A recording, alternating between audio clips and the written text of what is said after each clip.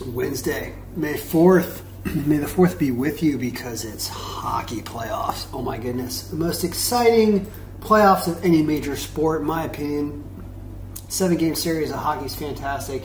There were some amazing games over the last few days, and here we're now entering the second game of the series. Let's talk about what the algorithm says. The algorithm has not been doing well so far because it's playoffs. I mean, like, all bets are off. It's playoffs. Everyone's playing for their life. So today, one change from game one. It's Linus Ullmark instead of Jeremy Swayman going for Boston. It's probably because Carolina really ran the score up on them last time.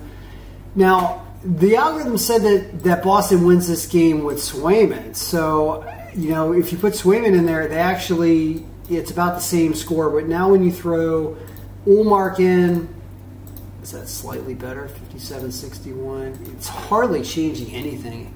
So it had Boston winning this game, but this game's in Carolina. The fans were insane. If you look at the streaks, it slightly gives it to Carolina because they've been playing so much better.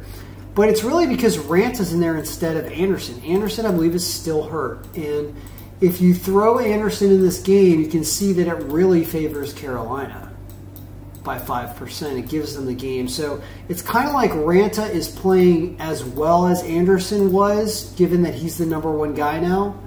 And so it's just tough to call. I'm fighting with the algorithm on what to believe here. I understand why Carolina's a favorite, and I would probably bet on Carolina if I bet on this game, which I'm not doing today. But if I did, I would probably do that. So, tough game. Once again, should be closer. We'll see. It looks like Ullmark has got a decent rating, actually. His rating's picked up over last year. So, that, once again, really interesting to watch. Now, does Tampa Bay answer back against Toronto? All of a sudden, things have flipped here, and it's favoring Toronto by this score. I did not do that when we ran the simulation for the first game. So something's going on with the injury report. Who's injured? Who's injured on Tampa Bay? Let's look. Let's scroll down to Tampa Bay's injuries. I wonder if somebody's hurt. Because it's Toronto has injuries. 3 goalies are injured. I do not see any interest for Tampa Bay, so my instincts, as usual, are wrong, and I don't understand why Tampa Bay's projected score and power are lower, even though the goaltending's better. They are defending champions. It says take Tampa Bay when you look at how they've been streaking, not including the most recent playoff game, but it's playoff time, and Toronto really seems to want it. At least that's the way it looked. That's the way it looked in game one. So at least the algorithm is now consistent, saying Toronto wins this game and goes up 2-0 in the series. The one game the algorithm got right 2 days ago was St. Louis over Minnesota. Here it's become even more of a toss-up, and again, I don't know why. Probably has something to do with streak factor. No, look at this. I mean, tie game, Ville Husso over Marc-Andre Fleury. You do get the underdog line, but the adjusted power does not favor them and says Minnesota's streaking better. So apparently too close to call, according to the algorithm. But the better line is St. Louis. So there's that. LA and Edmonton's the other game. And man, look at Edmonton at -200 as a hockey player. As someone who's seen playoff hockey in the past, as someone who understands the pressure that they are under in Edmonton. When you're under that kind of pressure and you haven't won in the past, accidental goals start going in and Jonathan Quick starts standing on his head. You can see he's right there with Mike Smith. I'm telling you, there's going to be a goalie change in here. As a matter of fact, I know people think that Kokkinen's numbers were crap, but his win-loss was actually really good throughout the season. And when you throw a ranking on him, he's exactly the same as Mike Smith right here. So you throw in Koskinen. Yeah, not Koskinen, Koskinen. Throw him in there, and it's about the same, and gives it to Edmonton as a 4 pick, but about the same. Tough call. So Edmonton desperately needs it, and for some reason they're having trouble attaining that, and Quick is a good goaltender. So the 61-45, you can see that all these other teams have higher percentages than 61 that you're looking at. Minnesota, St. Louis, Tampa Bay, Toronto.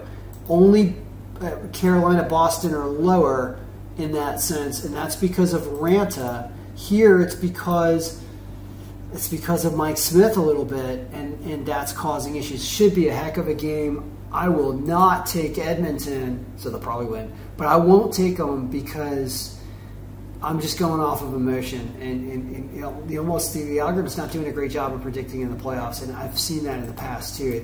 It's you know, playoffs are just a completely different animal. And then I'm not going to do another video for tomorrow because I'm going to be rolling tomorrow, and it looks like Rangers lose a tough one in overtime. It was a triple overtime game last night, and who knows if Casey DeSmith might be Louis Domingue. What if it is Louis Domingue? Where is that? Because that's what it was in overtime. It could be Louis Domingue. What's that going to do? Yeah, that's going to make the Rangers own it. So we'll see if that happens. I don't know what's wrong with DeSmith, whether he just cramped up in a triple overtime game or what. Double overtime by that point when he went out. You've got Washington. Thank you for upsetting Florida and making the house happy. We're all Caps fans. And so that was amazing. You get him at plus 200 line, but it looks like Carlson and Wilson may be hurt when we look at Washington's injuries for tomorrow. That is trouble. Yup. Lower body day-to-day. It looks like Carlson's not on here. That would be really fantastic. Carlson is an integral defenseman on that team. So, once again, can they pull up some magic? Because you can see Florida did not win. And then Colorado made no mistake getting up 5-0 in the first period against Nashville last night. Being very consistent. The odds makers see that. Colorado ain't messing around at home. So it's very difficult to bet Nashville after that authoritative win in Game 1. And you look at that, Andre plays a good game last night. It looks like I think it was a 1-0 final that Calgary won the game last night. So they weren't, you know, that's what playoff hockey's kind of supposed to be about, is defense. And I'm just going to double check that score real fast because I want to, yeah, it was 1-0. I mean, this thing was 7-2 Colorado. But yeah, so Calgary having trouble against Andre, that's to be expected. So this projected score is a little high, but Calgary probably still just barrels through this because they are a really strong team. So that's the NHL Round 1 Game 2 update for everybody. If you do one thing today, what do you do? I don't even know what you do. It's a disaster, honestly. You probably look for good lines because it's playoff hockey. I'd say if you do the all underdog, I mean, it's tough to bet against Carolina after that big win in Game 1. So I almost want to take Carolina. Tampa Bay can answer back. They are Tampa Bay. But Toronto looked crazy strong, right? This is a good line for St. Louis in a very close game where Marc-Andre Fleury can potentially blow games, I feel like, right now. He's getting older. And this 170, I mean, you just feel Edmonton having trouble.